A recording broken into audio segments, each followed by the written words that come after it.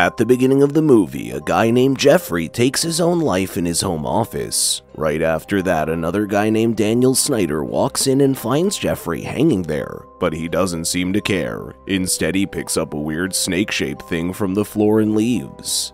The movie takes a brief pause to explain what the word harbinger means. It tells us that it's kind of like a warning or a signal that something important or something scary is about to happen.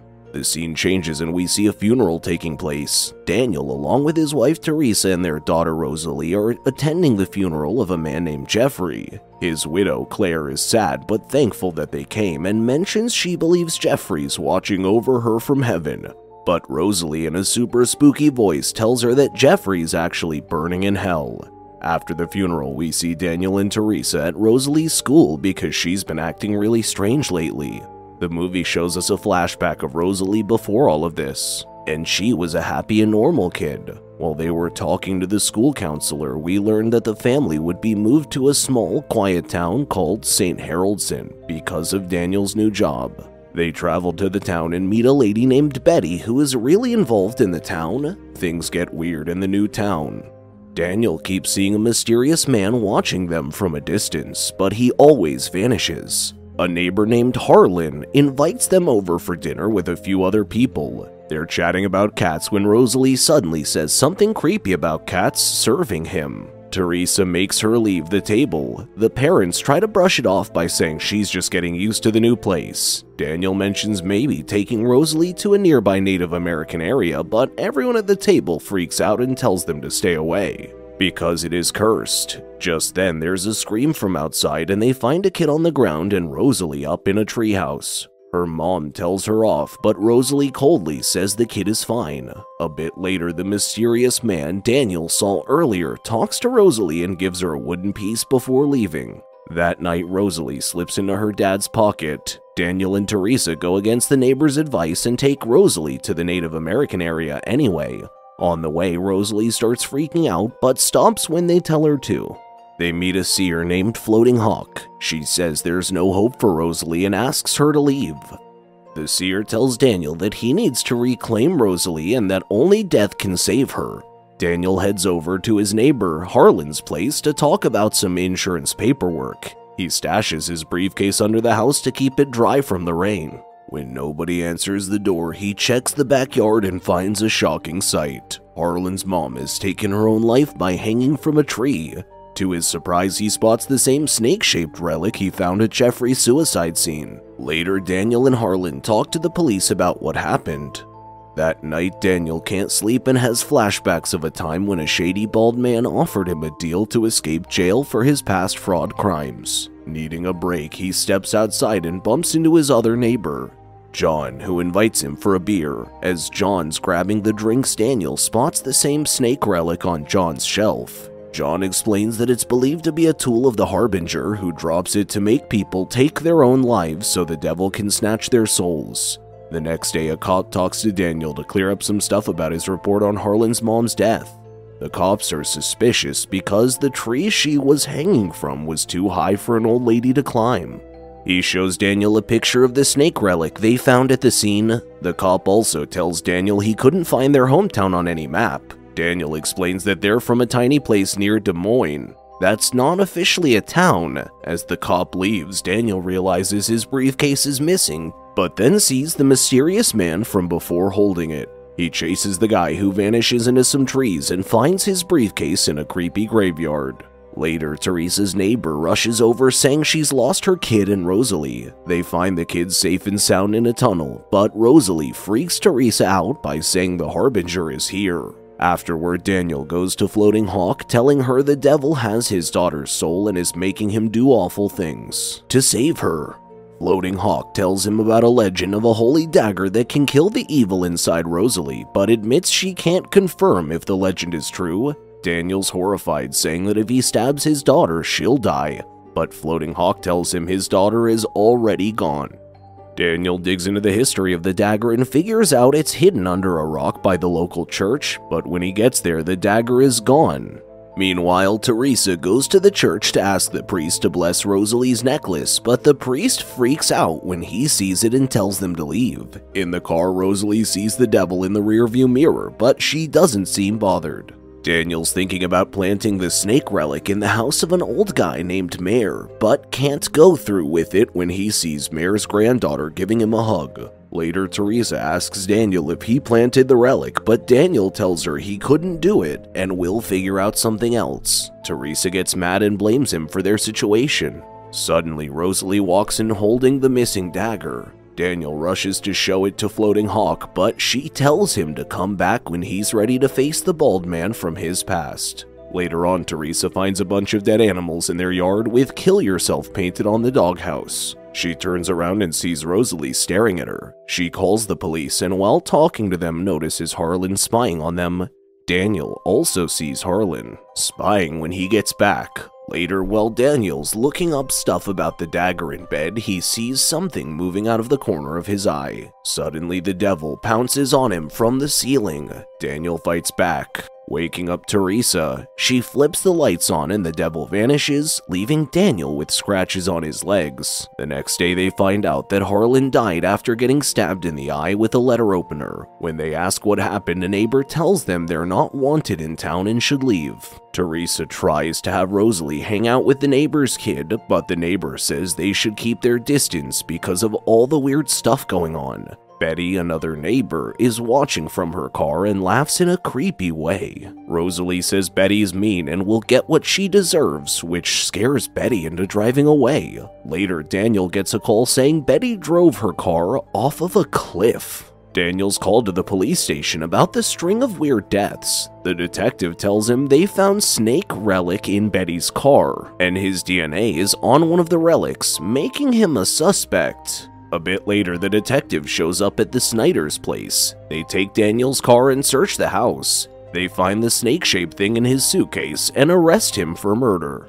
Teresa and Rosalie watch as Daniel's taken away.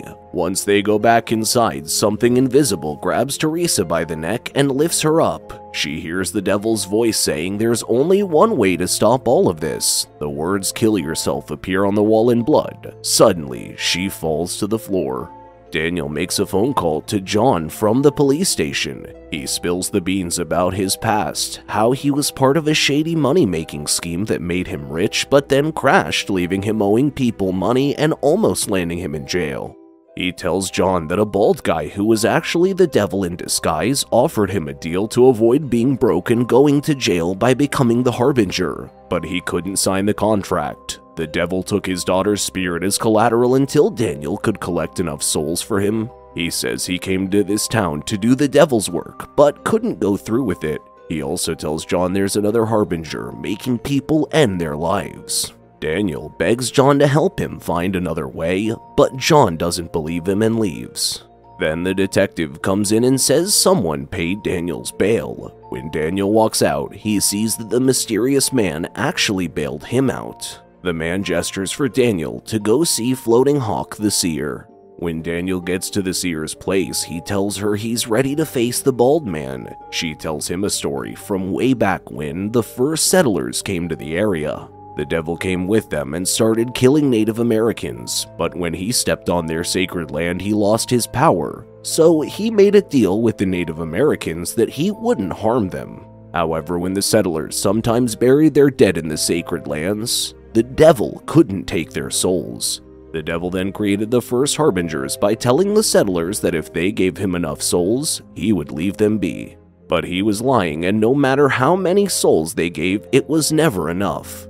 The seer explains that the dagger was made by God and can break Daniel's deal with the devil. Daniel realizes that part of the church is built on sacred land, and that's where he needs to use the dagger on Rosalie. Daniel races back home and tells Teresa to quickly get Rosalie ready as they need to move fast. As they're getting ready, they hear a knock at the door. It's John, looking all shaken up, and he tells them that the detective has killed himself. John also confesses that he's been a Harbinger too, like Daniel. But John admits he hasn't been dropping relics around like Daniel, which means there's got to be another Harbinger in town. As they're absorbing this information, another knock comes at the door. They're too scared to open it, so they sneak out through the back door. As they're hurrying toward the church, Daniel spots the mysterious man from before, standing in the distance, watching them. They decide to ignore him and keep moving, but as they get closer to the church, they see the devil in front of it, blocking their path. Quick thinking, they change plans and enter underground tunnels that lead to the crypt. The tunnels are super creepy and they bump into ghosts, but Daniel uses a special relic the seer gave him, which keeps the ghosts from coming too close. After what feels like forever, they find an opening to the crypt. Daniel desperately searches for a keyhole to use the keys the seer gave him. Just as he finds it, the devil shows up in his full form, looking even more terrifying. Daniel manages to unlock the door and they rush into the crypt just in time. Inside the crypt, Daniel gets Rosalie ready and is about to use the dagger when out of nowhere John reveals a strange globe. This globe has some weird magic and lets the devil come into the crypt. John grabs the dagger from Daniel. They start fighting. John raises a rock to hit Daniel, but suddenly the mysterious man from before zooms in and tackles John. In the scuffle, John tosses the dagger at Daniel, but the mysterious man jumps in the way and gets stabbed. Daniel wrestles John to the ground, chokes him, and kills him. Looking around for the dagger, he finds it vanished. The mysterious man, now severely wounded, tells Daniel he's actually an angel sent to protect him, but because he's been stabbed with the dagger, he can't help anymore. The angel then fades away, leaving behind another relic. Daniel quickly grabs it, trying to think of what to do next. The devil suddenly shows up in the basement, looking like a regular person. He starts chatting with Daniel, telling him he's actually lived many lives before, all as the devil's helper, a harbinger. He was really good at it at first, but as he kept coming back to life, he became less motivated. This time around, he only manages to lead his friend Jeffrey to his end, the same guy he had a shady money-making plan with. The devil tells Daniel he's no good to him anymore and makes a creepy stairway appear that leads down to hell. The devil spills the beans and tells Daniel that the town is special because it's where harbingers retire. The devil brought Daniel here so he would end up taking his own life, and the devil could get his soul too. As the devil talks, everyone in the town, including John, walks down the spooky stairs into hell, and then the stairs vanish. Now the devil moves toward Daniel to snatch him, but surprise! Daniel shows the special object he found earlier, and it makes the devil weak. Daniel fights the devil off and rushes to Rosalie. The special object magically turns into a dagger. But just as Daniel's about to use the dagger, the devil uses some sort of magic to yank it away. The devil is mad as a hornet now and tells Daniel he's going to be his slave forever and that he can't save his daughter's soul. But then Daniel makes a bold move. He says he'll give up his own soul if the devil lets his daughter's soul go. The devil thinks it's a deal and hands over the dagger. Daniel bravely stabs himself with the dagger and falls down. His soul starts walking towards hell with the devil. But then Rosalie's soul comes back to her, and she hugs her mom, Teresa. They are both crying and hugging, extremely relieved. Hold on, plot twist, Daniel suddenly wakes up and still has his soul. The whole family's over the moon. Rosalie pulls out a wooden tablet from Daniel's pocket and says it's a magical soul-saving tablet. She tells them that the angel showed her where it was and also how to find the dagger. With happy hearts, the family leaves town. Daniel feels like a new man, ready to help save other towns from the devil's tricks. In the last scene, the devil pops up from hell and yells that he loves a good challenge. Thank you so much for watching. Please don't forget to like and subscribe, hit that notification bell, and we'll see you in the next video.